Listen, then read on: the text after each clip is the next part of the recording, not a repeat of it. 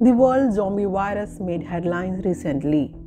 The internet heavily discussed the topic and expressed their fear as most people were just getting started following the unprecedented hit of the coronavirus pandemic.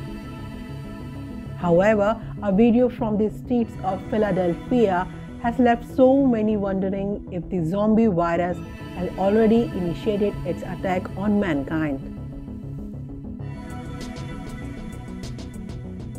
In videos going viral on Twitter, people are caught acting strange on the city streets.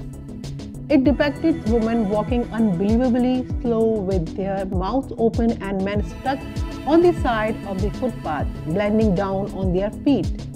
Meanwhile, the zombie virus was revived by scientists recently from ice in Russia. The virus is 48,500 years old. It was found to be infectious despite being buried under ice for so long.